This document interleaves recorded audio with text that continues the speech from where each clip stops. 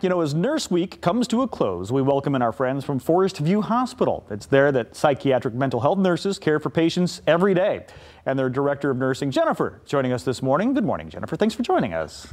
Hi, good morning. Thank you for having me. I'm so glad you had a big week, Nurses Week. Tell us what it's all about. Yeah, so we're just coming off of National Nurses Week, celebrating nurses and the values that they bring to our facility and facilities around the nation, thanking them for their efforts that they put in, day out to take care of our patients. You know, Jenny, if I can call you Jenny.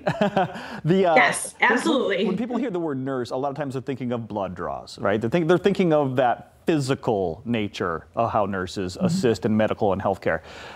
Psychiatric treatment, talk about the role that they play there. Yeah, so, it's a little bit different. We're here taking care of those that are struggling in a mental health crisis. And one thing I always talk to my nurses about is we are touching lives every day. We are saving lives every day. We may not be doing chest compressions. We may not be handling trauma in the ER, but we are handling patients who are coming in a crisis situation, caring for them, protecting them, and helping them get back out into the community to continue their mental health treatment outside of a hospital, keeping them safe, caring for them, involving their families, and providing that wraparound treatment. I'm so glad that you're there and that you're doing what you're doing, and I'm sure many others are, especially during the pandemic. I mean, how has the role of psychiatric nurses changed during COVID-19? Well, this has been a challenging year for everybody, as we all know. And as a psychiatric nurse, you depend on building that rapport and trust and relationships with patients. It's been challenging, keeping that social distance, wearing a mask, things that in psychiatric nursing we're just not used to. So we've definitely had to adapt and change and make some adjustments in the care that we're providing. And I think overall we've done a really good job of that. I think we have realized the role that nurses play in just how critical they are to providing care for our patients, not only treating their psychiatric illness, but also monitoring them for any changes in medical conditions. Are they developing any symptoms of COVID? Our nurses help develop the policies and procedures to mitigate any risk or spread of COVID throughout our facility.